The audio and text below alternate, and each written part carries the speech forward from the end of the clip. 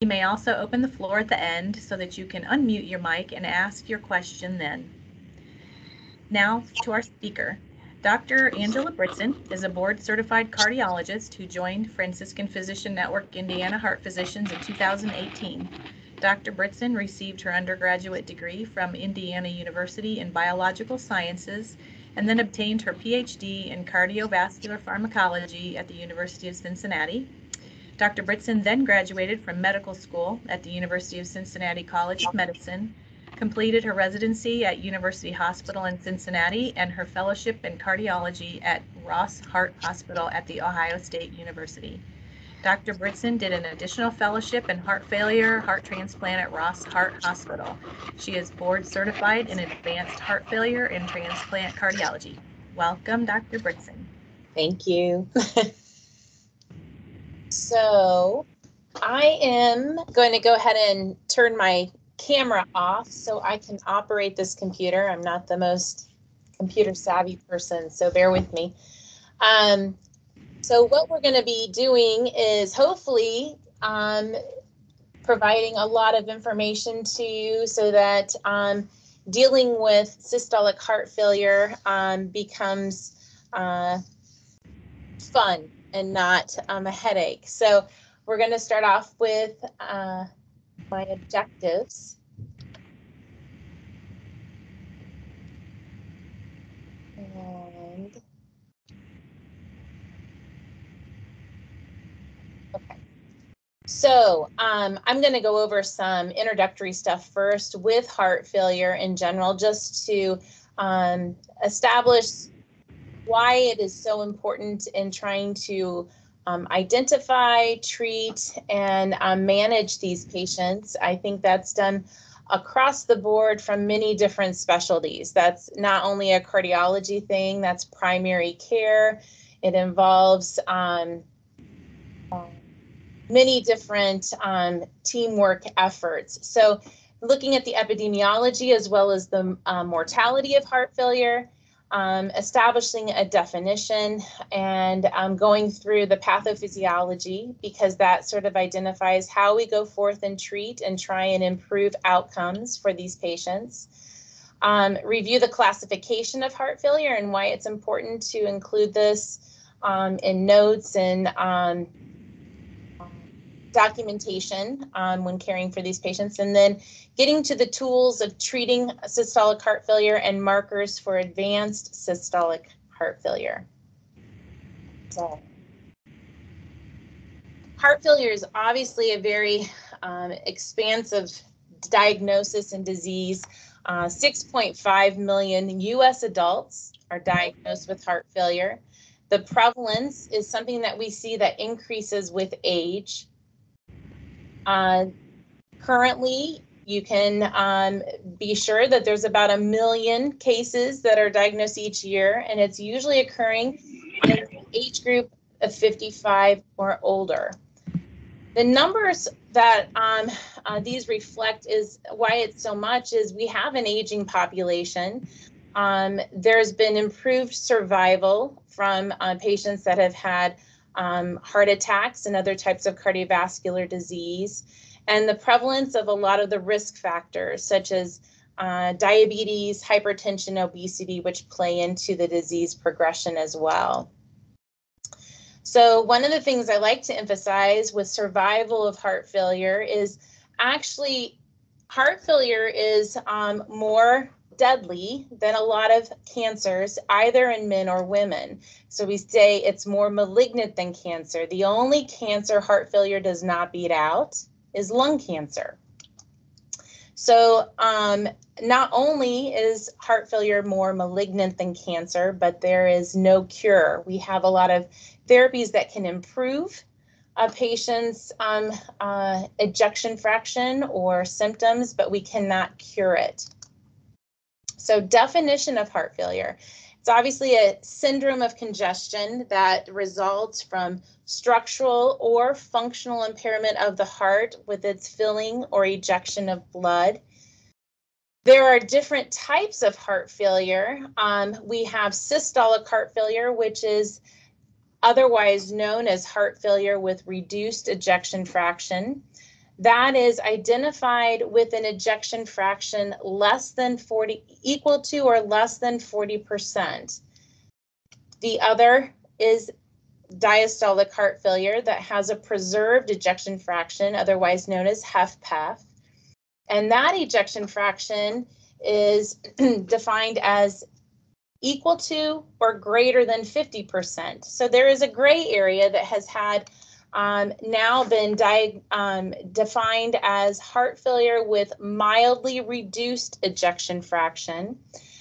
In this diagram, it's heart failure with borderline EF is what the B stands for, but that ejection fraction is what it's hard to tell. What do you identify the patient with? So that EF is 41 to 49%. And with the recent guidelines that have come out actually this month, there are specific therapies or medications that are recommended now for that group of individuals. But I'm going to be focusing on HFrEF, which is the systolic heart failure, less than 40%. One of the things I wanted to emphasize is just that there's pretty much equal in the population of reduced and preserved ejection fraction.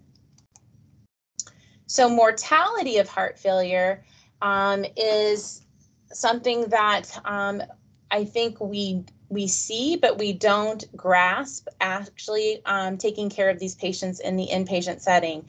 One of the things I want to emphasize is that with every hospitalization, the mortality increases. So what you see here is that a median survival for a patient hospitalized with heart failure, doesn't matter which type, their median survival is estimated just around 2.5 years. And after the first hospitalization, you get a significant decline thereafter, looking at less than 1.5 years survival after the second one. So if you see a patient within 1 year that's been hospitalized 4 times, less than a year is what is estimated for their median survival. So that's quite deadly.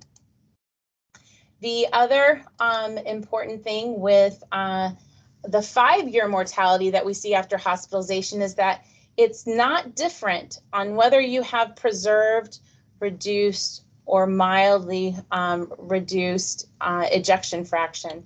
And at 5 years, that mortality achieves 75%. So the patients that you are managing that have been hospitalized, 75% of them will die in 5 years.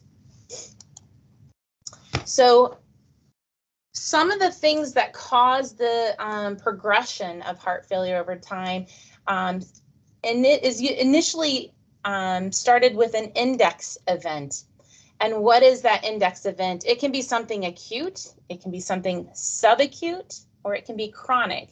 So an acute presentation would be your myocardial infarction. It could be something like acute myocarditis, maybe even an acute onset of tachycardia-induced cardiomyopathy. Subacute is sort of like a lot of the diseases that contribute to a lot of cardiovascular disease and can result in cardiomyopathy. And so hypertension, diabetes, valvular disease are amongst those.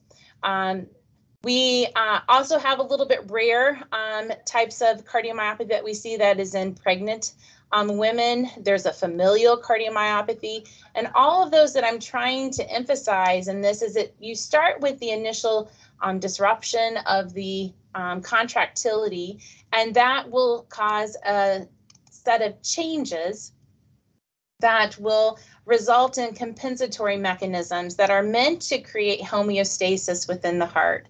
So that decreased cardiac pumping capacity is the first initial insult to the heart, and it starts to be detected by baroreceptors in the heart, in the aortic arch, in the carotid, that basically sense the underfilling or circulatory changes that arise. So what happens is usually you have a predominance of the vagal or parasympathetic nervous system input and into the heart. And with these baroreceptors sensing the underfilling, you have loss of the inhibitory input from them going into the autonomic nervous system. And that results in excessive sympathetic nervous system output. So increased norepinephrine and epinephrine are released, and these effects result in various changes at the level of the heart, the kidneys, and the peripheral vascular or peripheral vasculature.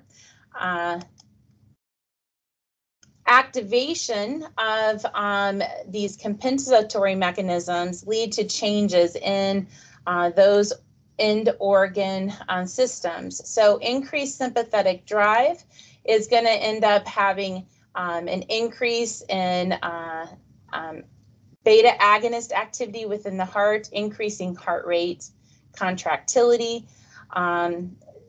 In the short term, that seems like that would be a good thing, but this increased adrenergic drive in the long term results in a lot of changes within the heart and the body. Within the kidneys, you get changes with increased sodium absorption and water retention. In the vasculature, you get increased vasoconstriction. And all of these are sort of like the phenotype that you're seeing in a decompensated patient coming into the hospital. Over time, with these various changes in hemodynamic overload, you have either a pressure overload that can occur at the heart over time, or a volume overload that brings on a lot of extracellular and intracellular signaling transduction. And what that results in is remodeling, fibrosis, dysfunction in the heart, how well it's able to work as a pump. You can get increased thickness of the ventricular wall, where you get concentric hypertrophy, or you get the opposite of eccentric hypertrophy, where the heart becomes more dilated, the walls become thin. And these are the remodeling changes that over time will have a person have a transition from being asymptomatic to symptomatic. And that's when we are able to identify them and say that they have a heart failure episode.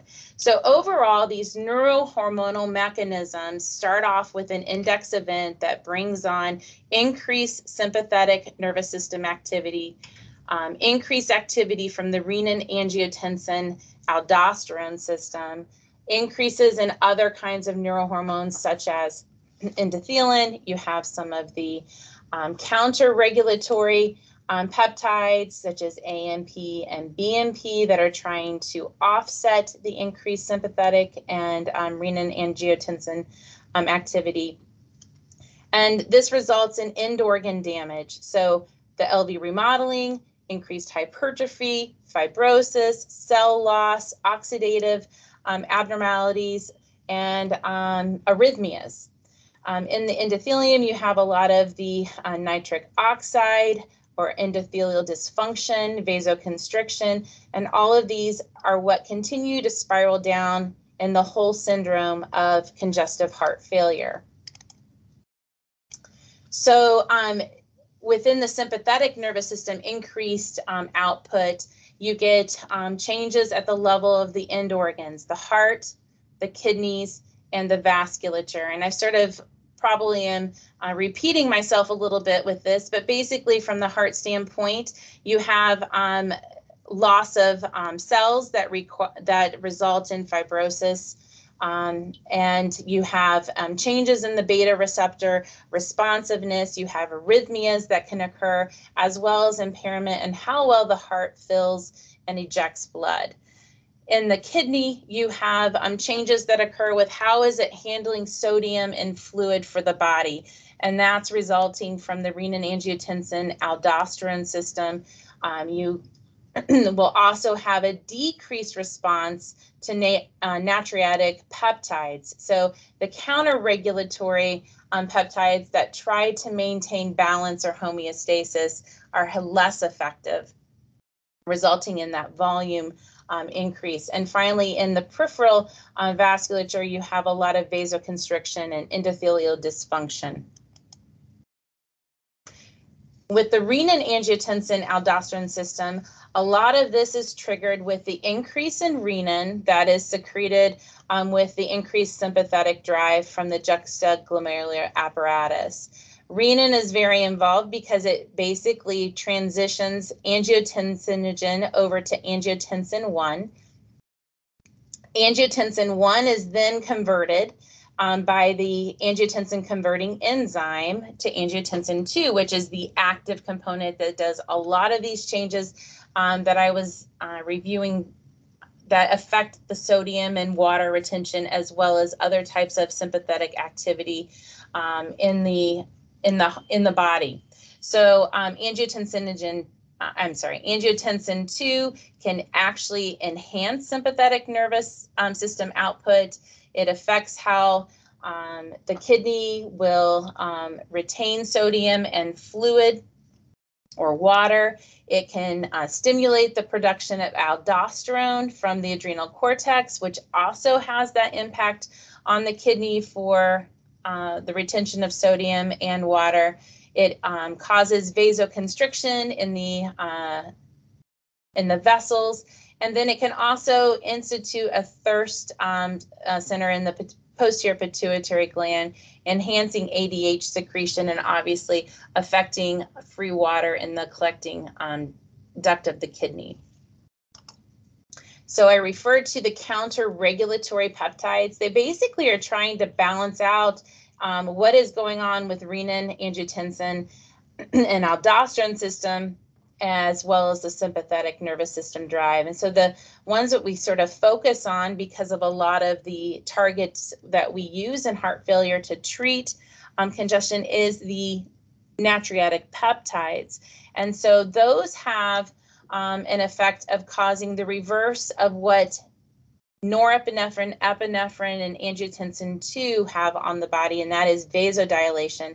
They decrease blood pressure, they decrease sympathetic tone, they increase the loss of sodium in the urine and loss of water, and they decrease some of the other neurohormonal levels such as aldosterone, vasopressin, and result in remodeling or decreased fibrosis and hypertrophy.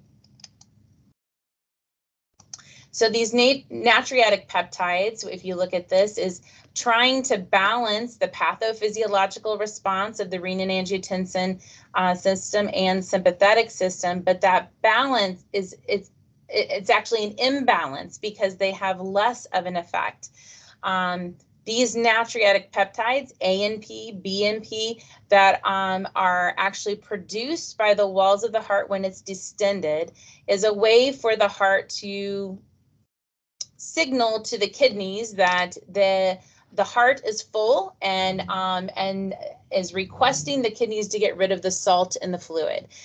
The problem is those are only out and active for a certain period of time because they are degraded by an enzyme called neprilysin. And neprilysin ends up being one of the targets of one of the more favored heart failure medications, Entresto, and we'll go over that in just a moment.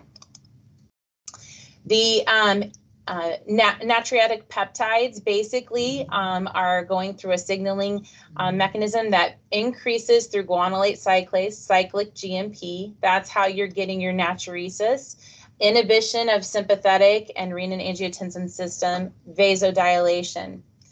And here, as you see over here, the neprilysin is basically a group of neutral endopeptidases that degrade these peptides. Now I'm going to transition real quick before we get into the tools of how you treat systolic heart failure, is the classification of heart failure. And one of the things I think is easy to understand with this is a staging system that you cannot go back and forth in. It's like if you stage cancer, you cannot become less advanced stage of cancer when they are trying to figure out therapeutic treatments and goals of therapy. So staging of heart failure is different than the New York Heart functional classes of heart failure. And we'll go over those in just a moment too. So these are the ACC, AHA stages, which have recently been renamed a little bit so that they're more applicable. And this is sort of what we want to use in our documentation, so we're able to figure out how to best go about treating these patients. So we're going to start off with stage A, and these are people that have no abnormalities structurally or functionally with the heart. They are at increased risk. These risk factors can be high blood pressure, diabetes. They may have a high risk or actual cardiovascular disease. Maybe they're getting chemotherapy for breast cancer, Hodgkin's lymphoma, or they're the relative of someone in the family that has a known inherited cardiomyopathy. What recently was added to the guidelines is we actually can include patients, if we are concerned, we can screen them by looking at their BNP or their NT-proBNP levels. And if those are increased, that also puts them in as stage A, meaning they are at risk of having or developing heart failure. The goals of treating someone in stage A is to optimize those lifestyles, try and get good blood pressure control, prevent disease such as assessing their lipids and going forth with prevention of vascular and cardiovascular disease, and obviously trying to prevent any kind of structural abnormalities. So a lot of things that I would emphasize is routinely looked at and tried to optimize in the primary care physician's office. So being able to identify what patients you would think would be potentially stage A or are stage A. The next stage is basically stage B, which is considered pre-heart failure. So these are actually patients that are asymptomatic. They have no shortness of breath, fatigue, chest discomfort, or anything like that can be associated with congestive heart failure, but they have the structural abnormalities. So they can have increased wall thickness, dilated heart, reduced function, maybe regional wall motion abnormalities, but they have literally no symptoms. So they have already started some of the remodeling. I would say when we were looking at the pathophysiology of the progression of disease, they have already started down that compensatory path. However, they don't have symptoms. So our goals are to prevent heart failure symptoms from occurring. So this is when we start bringing on medications such as beta blockers and angiotensin receptor blockers, as well as ACE inhibitors, as we see in the guidelines. And we want to prevent any further cardiac remodeling. So we're still trying to achieve all of the things that we're trying to achieve for anyone in stage A. So it's obviously a progression from A to B. Once you have structural abnormalities, you can never go from B to A. The next stage is stage C, which is symptomatic heart failure. So that means you have been symptomatic at some point in your life. So maybe you had shortness of breath, you got put on medications, you have structural abnormalities, and you now are asymptomatic because you've been treated well with your therapy. Even though you're asymptomatic now, you were symptomatic at one point. So you are still in stage C heart failure. You can never say that you went to B. You went from B to C. So you can only go forward. So the goals of treating symptomatic heart failure is what we're going to be focusing today. That's controlling symptoms, providing education to adjust lifestyle. We want to improve treatment so that we can decrease the progression of heart failure over time, prevent hospitalization, and prevent mortality. And finally, the last stage is stage D, and this is basically advanced heart failure that no longer is responding to any of the therapies that were recommended to optimize the patient in stage C heart failure. These are patients that are very, very symptomatic, can barely do their activities of daily living, have resting symptoms. And the goals for therapy in this patient is to try and improve their quality of life, control their symptoms, reduce hospitalizations, and that is not because we're improving their survivability. It's realizing that they are slowly dying. They have they want to establish what are their end of life goals and recognize how the heart failure recognize that they have end stage heart failure. Now, the New York Heart Association functional class is different. This is where we describe what are you able to do. So this is all being used to describe both stage C and stage D heart failure. These are your symptomatic heart failure stages. So you can go from stage 1 up to stage 4, back to stage 2, up to stage 3, back to stage 1. You can go back and forth based on how well your symptoms are controlled and your disease is controlled. So New York Heart Class 1 is asymptomatic, able to do a fair amount of activity and not be limited. New York Heart Class 2 is you're able to do moderate levels of activity with mild symptoms. New York Heart Class 3, you're able to do your activities of daily living or mild activity, but you do develop moderate limiting symptoms with that. And New York Heart Class 4, you have symptoms whether you're at rest or you're active, so you're extremely limited. So now, how do we go about treating heart failure? What are the things that we can do to improve morbidity, mortality, and maybe even improve how the function of the heart? So this is what I call my heart failure toolbox. I have 4 drawers that I use. Probably 3 drawers I use most of the time, but sometimes I have to use the 4th drawer. These are dealing with lifestyle, medications, device therapies, and the 3rd drawer has a little bit of a hodgepodge of some other stuff too. That's not just devices. And then the 4th drawer is what I pull out when I'm having to deal with the advanced heart failure options. On the right, I have, this is probably not an updated slide that we can use now with a lot of the changes. However, I think it sort of demonstrates to you this increasing, going up on therapies that are required as the stages of heart failure become more advanced. So we start off with risk factor and education and try and identify people that we can prevent disease in as we identify abnormalities with or without symptoms and add on medical therapies to try and improve the quality of life and reduce the morbidity and mortality in these patients over time.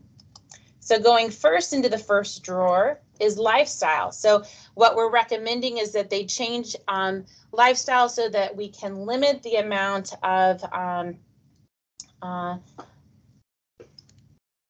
stressors on the heart based on what they eat. So doing a sodium restriction of 2 to 3 grams per day.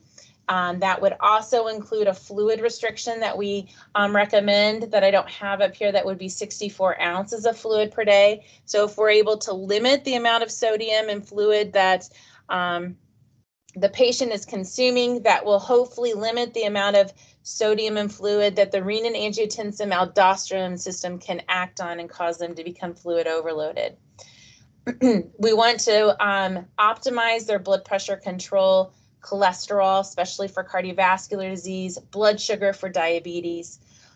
Try and encourage smoking cessation. Avoid excessive alcohol intake or polysubstance abuse, which is toxic to the heart. Encourage weight loss, exercise training, and then in patients that do have heart failure, cardiac rehab is very, very helpful in improving their cardiovascular conditioning and how their heart failure is managed. As I indicated before, weight loss, bariatric surgery is definitely something that can really help out, because being obese can cause a lot of heart failure symptomatology and progression. Evaluating for sleep disordered breathing is very important. Sleep apnea does not cause heart failure, but can make heart failure more decompensated, just because of some of the catecholamine abnormalities that occur due to the sleep apnea being untreated. Depression, screening for and treating depression is very important, because depression leads to inability to be compliant with medications and doing the things that we are highly recommending. And so having patients seen by their primary care, their psychiatrist, or their psychologist to help out is very important, no matter what stage of disease or heart failure that they're in. So now we're going to go to a bigger drawer, which is medical therapy. And the medical therapy is specifically targeted towards systolic heart failure, or HFrEF.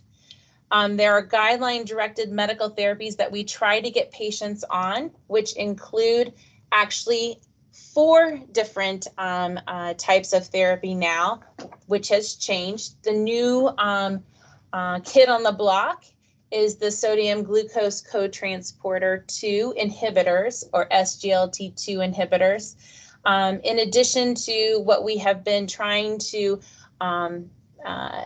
up-titrate and get patients on, which include beta blockade, renin-angiotensin system inhibition, as well as the mineralocorticoid receptor antagonists. So all of these, if you remember my pathophysiology, are targeting a lot of the abnormalities that occur when compensatory mechanisms ensue because of that index event that started the cardiac dysfunction.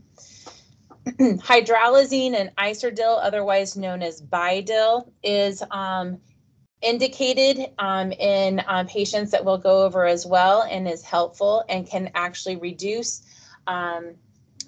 cardiovascular morbidity and mortality.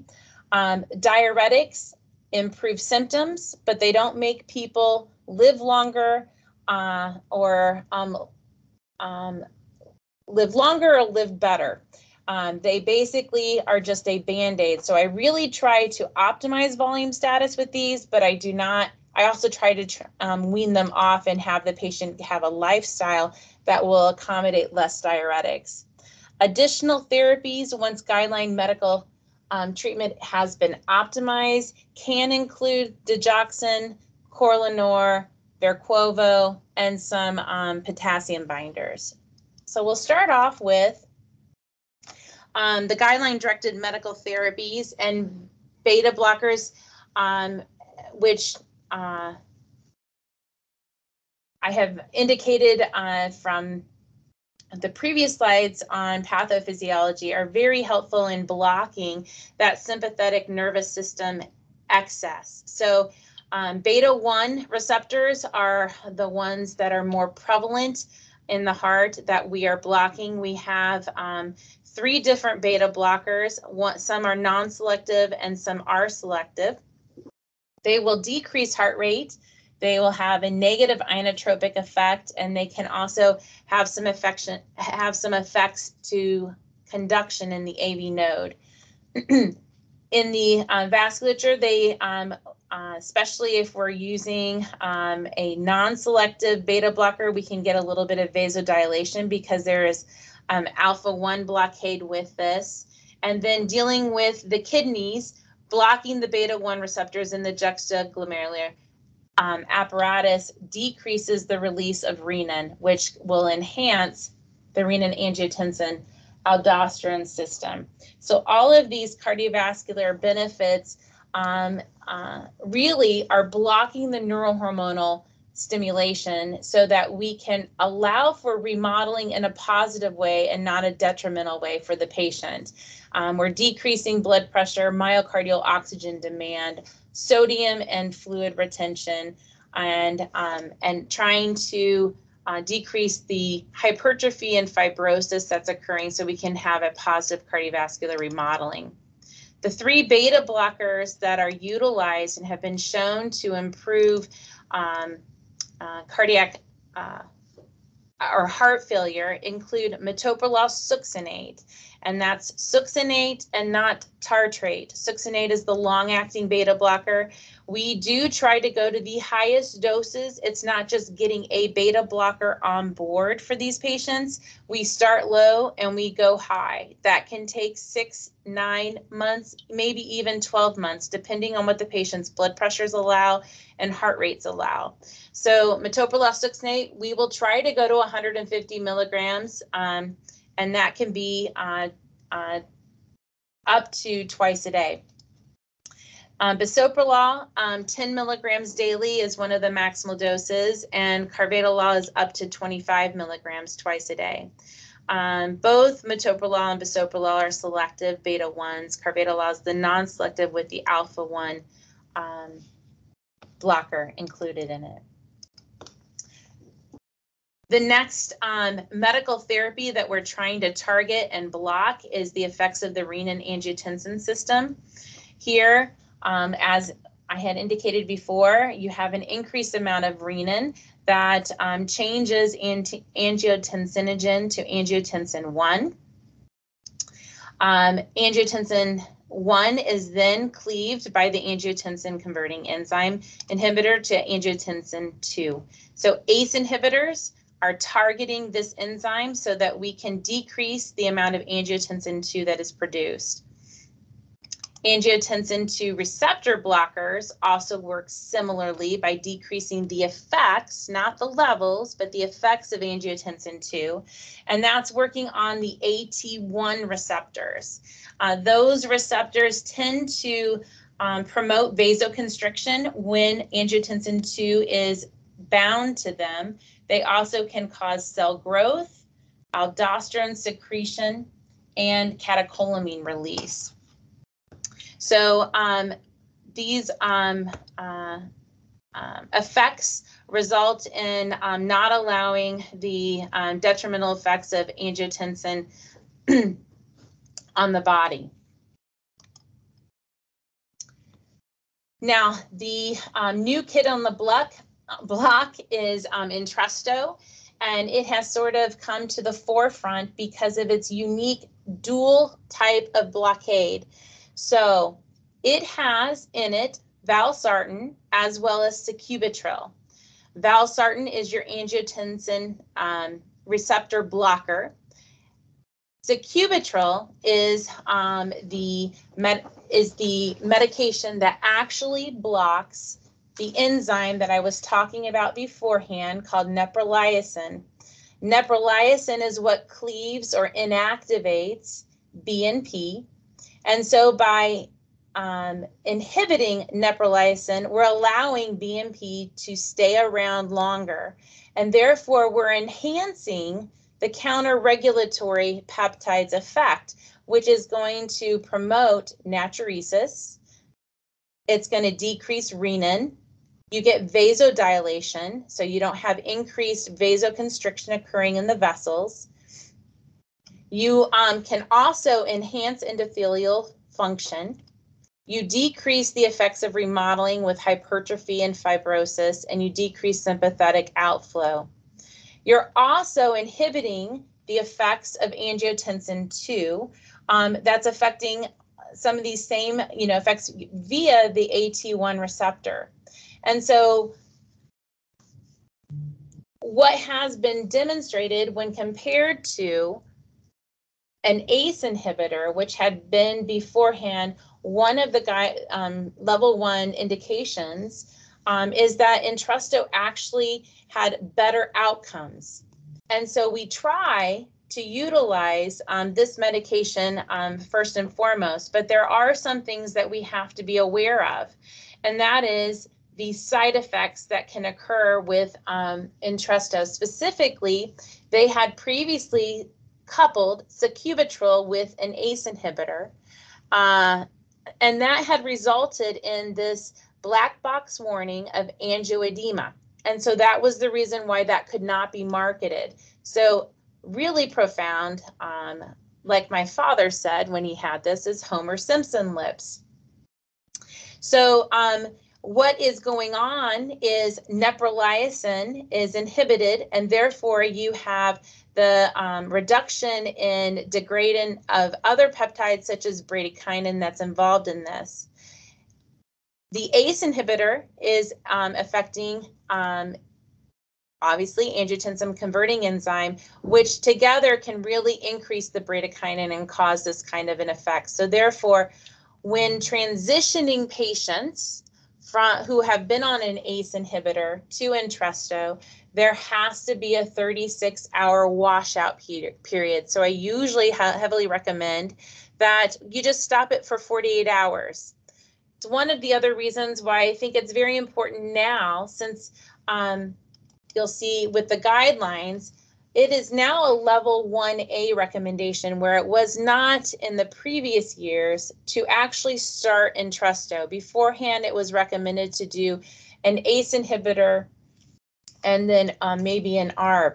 But now anyone New York Heart Class 2 or 3 with a reduced ejection fraction, less than 40%, equal to or less than 40%, may it's recommended to start Entresto. But if they were already on, let's say, an ACE inhibitor, then you need to hold that for 36 hours. The other thing that I think is interesting with the guidelines now is if there is something financial ability to pay for, the medication for Entresto, an ACE inhibitor is considered reasonable to use. And the same thing with using an ARB if in case a patient is intolerant to ACE inhibitor. A level 1B recommendation that comes in though, and this is actually what I thought I was going to talk about before, so it sounded like I was interested in this one indication and I wasn't. So the level 1B recommendation is actually to replace an ACE inhibitor or an ARB with Entresto in a patient who is chronic basically has a chronic symptomatic systolic heart failure, class 2 or class 3.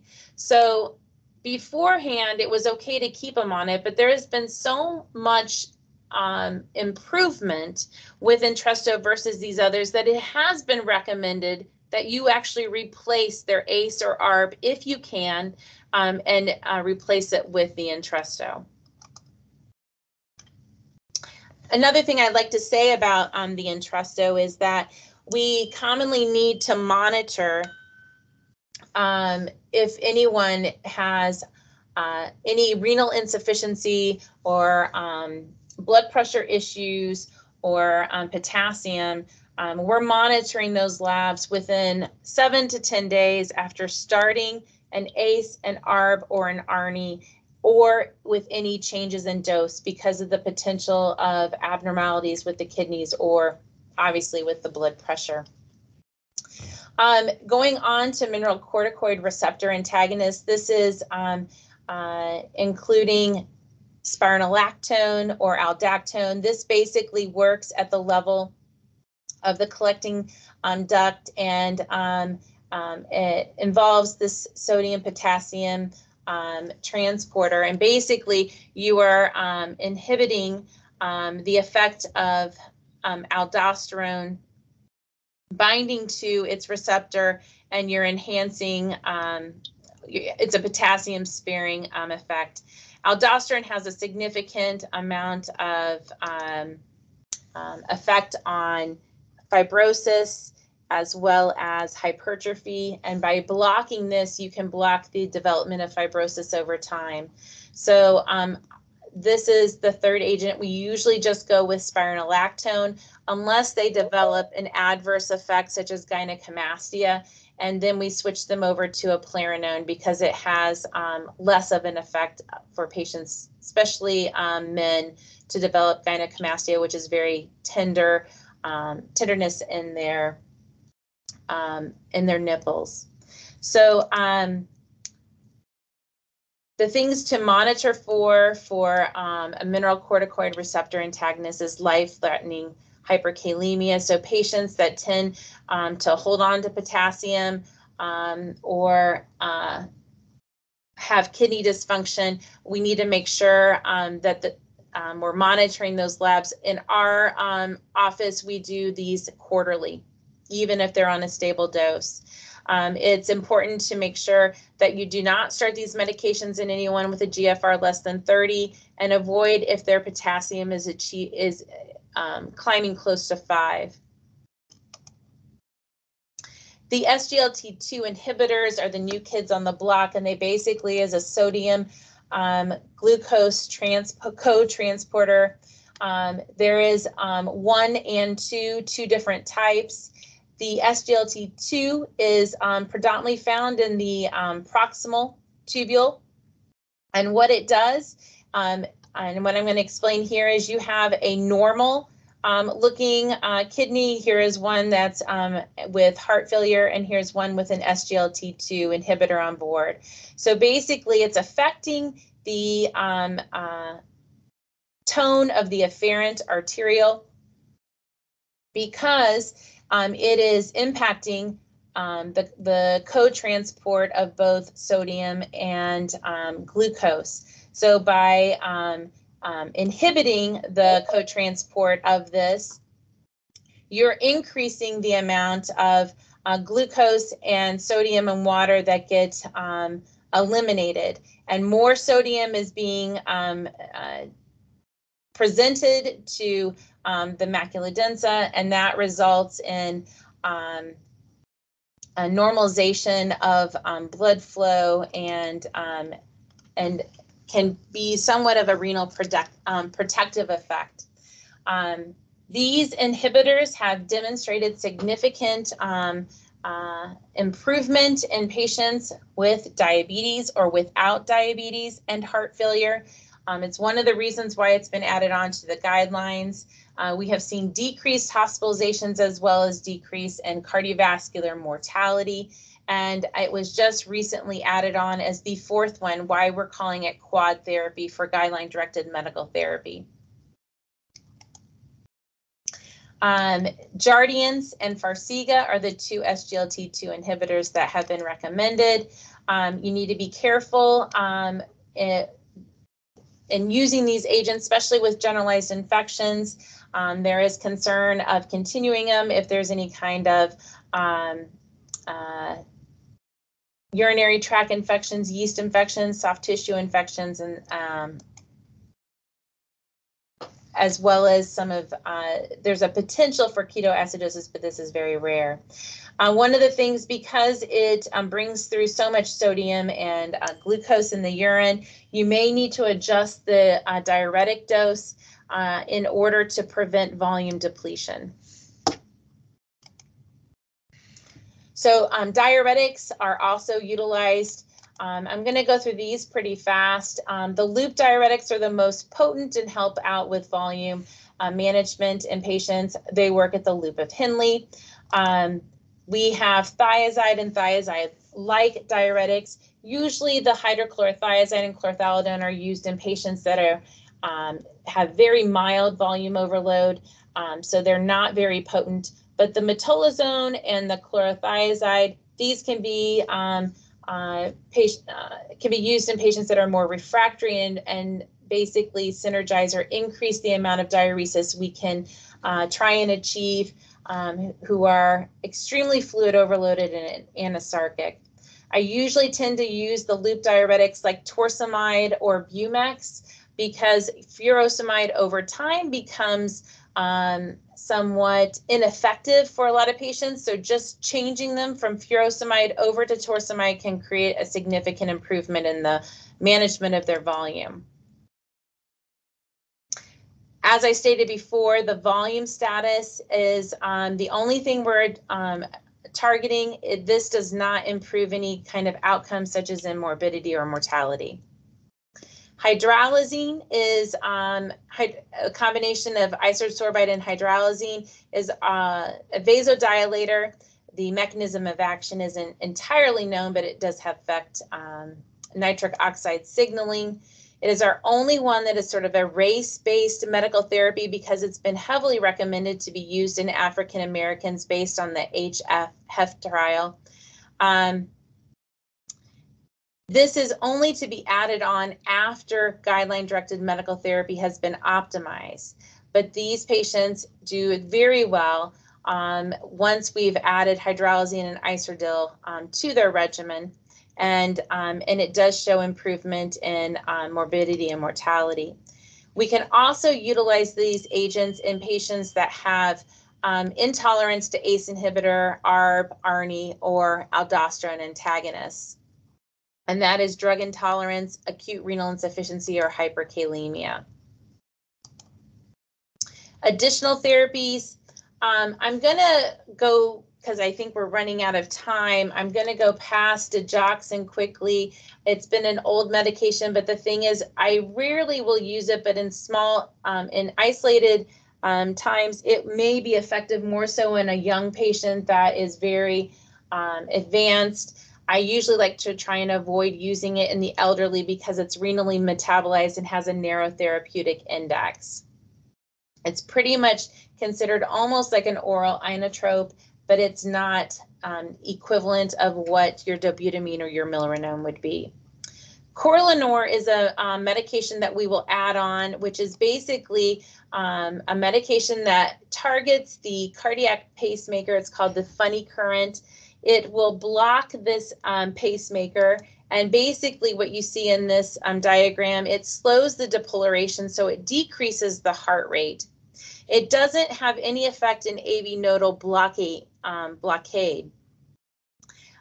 These patients that I use it in are the ones that have a heart rate greater than 70 on maximal beta blockade. They have to be in sinus rhythm. Atrial fibrillation does not work with this because of how it works on the cardiac pacemaker. Ejection fraction has to be less than 35%, and they need to be symptomatic. It can be a deal breaker for some who have heart rates in the 90s and still are on maximal beta blockade. They will start to feel better once you use the Corlinor. I don't use it often. Something more recent and new is Verquvo. It's a guanylate cyclase stimulator. It basically is working on enhancing guanylate cyclase in the cell to nitric oxide. This will allow for enhanced cyclic GMP levels, which result in vasodilation and improved myocardial dysfunction. It is used in patients that have symptomatic heart failure, class 2 to 4. The ejection fraction needs to be less than 45%, and they need to have had a recent hospitalization or an ER visit or in the clinic requiring IV Lasix. This medication is not to be used prior to maximizing guideline-directed medical therapy, but can be used in the midst of up-titrating it to decrease their symptoms. It's been shown to improve quality of life and reduce heart failure hospitalizations.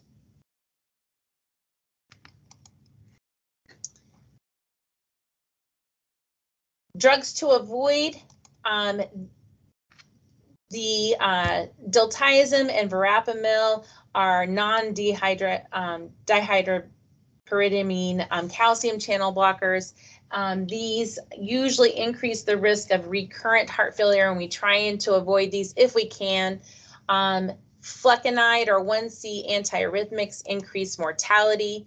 Dronedarone is something very significant mortality in congestive heart failure. Amiodarone is fine, just that dronedarone or Multac is the one that's high mortality. TZDs tend to increase fluid retention and hospitalization, so we get these off the medication list. Saxagliptin has also been noted with increased risk of heart failure, hospitalization, and obviously NSAIDs. So device therapies, It has been demonstrated for primary prevention that ICDs can decrease total mortality. We try to avoid using these until guideline-directed medical therapies have been instituted. We will wait for 3 months before we check an echocardiogram in someone who has a non-ischemic cardiomyopathy before considering this, because if their EF has improved greater than 35%, there's no need for the ICD, and we want to really try and remodel and improve the heart. If someone's had an ischemic cardiomyopathy, we need to wait 40 days before we're considering this kind of therapy. Obviously, secondary prevention of sudden cardiac death is needed for an ICD in order to decrease mortality.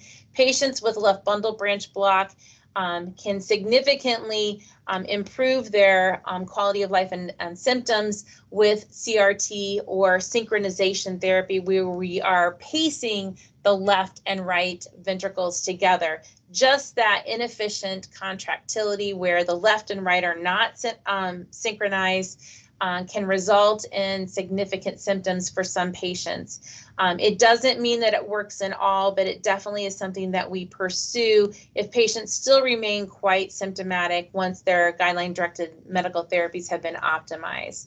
It has been demonstrated not only to improve symptoms, but decrease mortality and hospitalizations and recover hearts.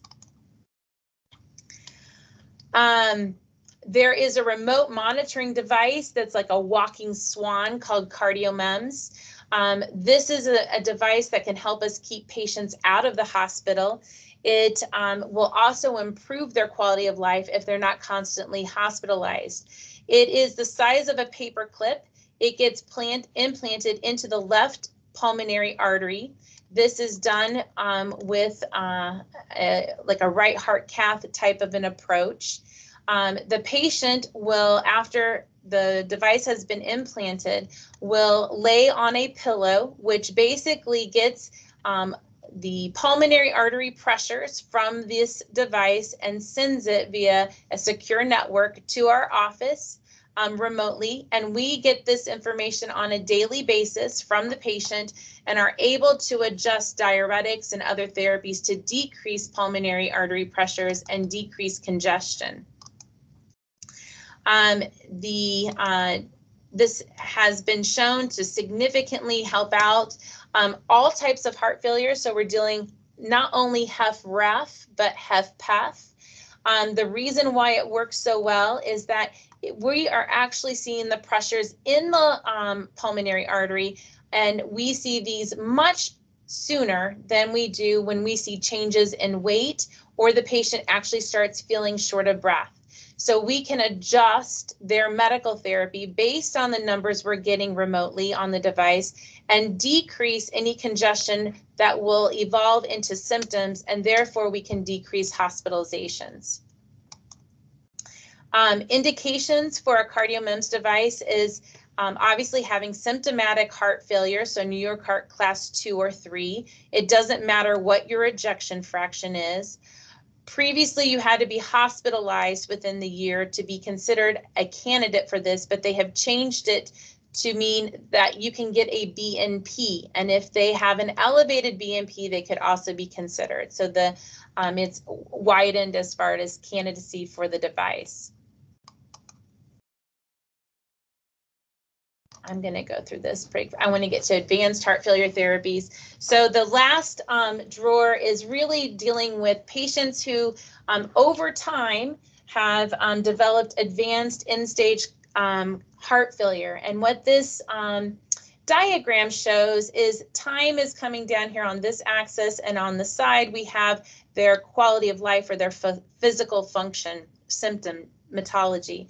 So they're first diagnosed here in A. Their heart is not working well, they're more symptomatic, and we start to institute all of the guideline-directed medical therapy, device therapy, lifestyle, and a lot of times we're able to improve these patients with their symptoms, and they increase to where we see B, and they sit and go along during time for a certain period of time before they start having what I say is progression of their heart failure. That's when they start having decompensation, of heart failure and have hospitalizations where you see these dips, and they get hospitalized, and we diurese them and we bring them back. But you know what? We don't bring them all the way back. We just get them a little bit better.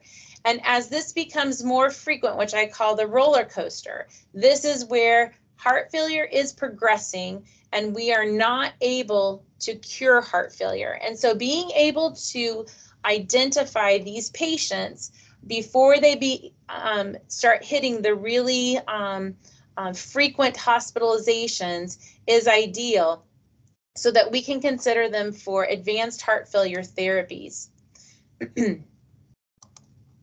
The recognizing of this stage of advanced heart failure is very important because, number one, the survival at this point is short. We don't have time to optimize and provide them with therapies, especially if we're finding them at a very late end stage kind of disease.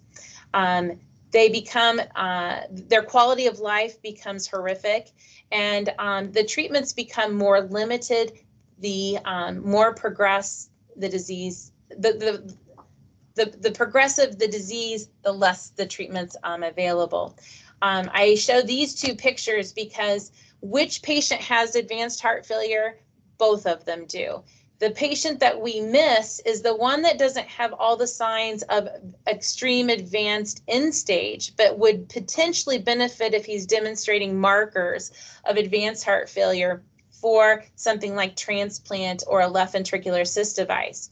We start thinking about it with this gentleman who has obvious ascites. He probably has a port in place for inotropic therapy. He's cachectic. He's lost muscle mass. He obviously has had a previous, probably has an ischemic cardiomyopathy given his previous scar from cabbage.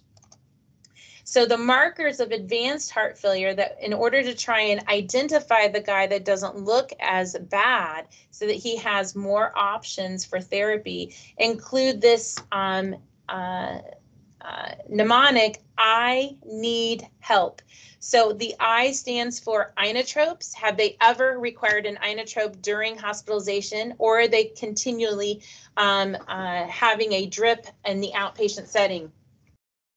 The N stands for their New York Heart Functional Class, in which they are 3 or 4, so mild activity with moderate symptoms or resting symptoms, or they have a very high NT-proBNP or BNP level, not just a slightly one, but one that could be for like BNP is in the 2,000, 3,000 or plus.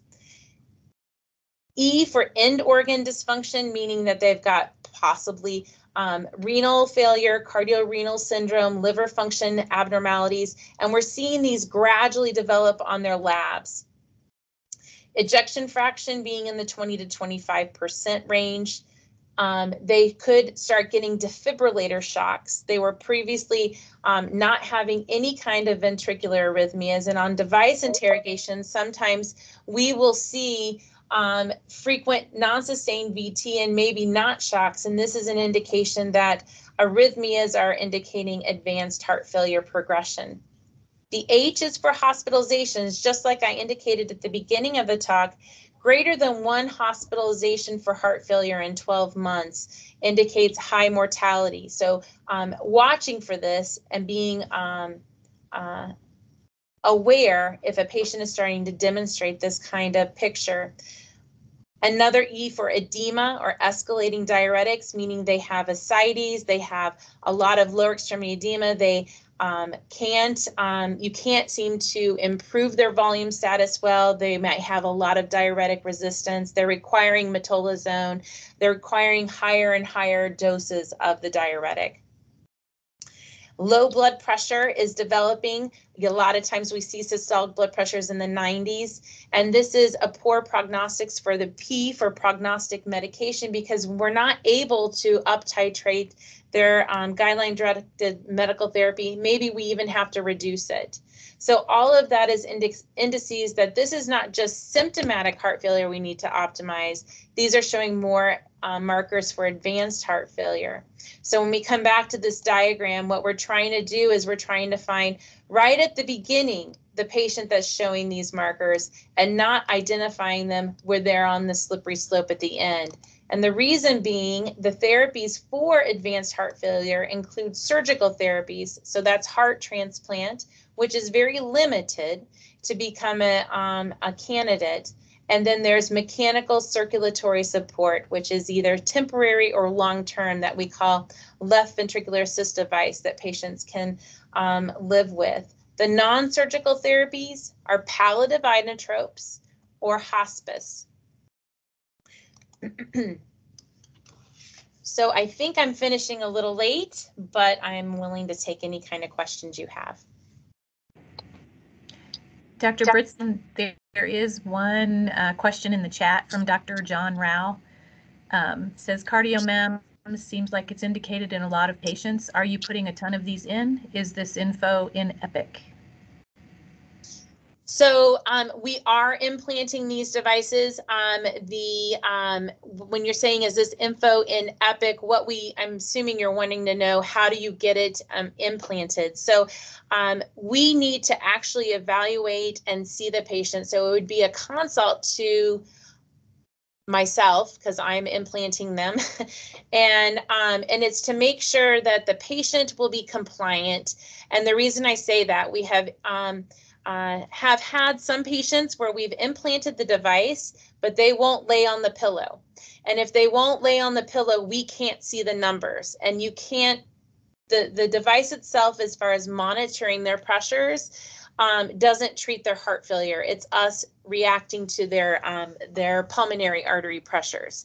So we want to make sure that this is something that they are willing to have done and be compliant with. So I would just indicate a consult for CardioMEMS would be the indication to IHP. I guess I'm a little bit curious on the workflow for you guys on that. I mean, are you reviewing these like every day on every patient?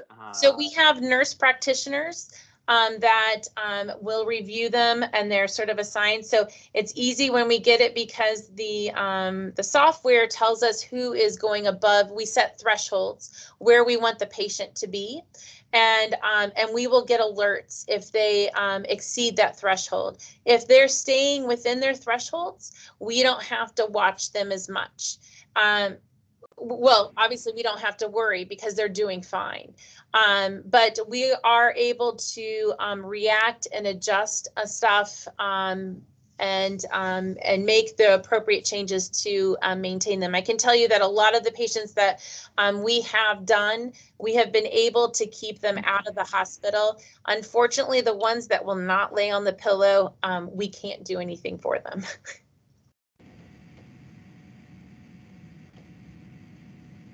Gotcha. Thanks. Great presentation, by the way. Thank you. So if there's anyone who had a question and didn't want to ask it tonight, or you have a question that comes up, feel free to put something in the chat and we can get back to that question to Dr. Brittsan. So we're happy that all of you joined us for this heart failure talk, and the evaluation link is in the chat. We will also post the presentation in the chat, and so you can get it from there. So thank you, Dr. Brittsan. Excellent presentation. We really learned a lot tonight, and thank you so much for doing it. Thank you. Thank you, everyone.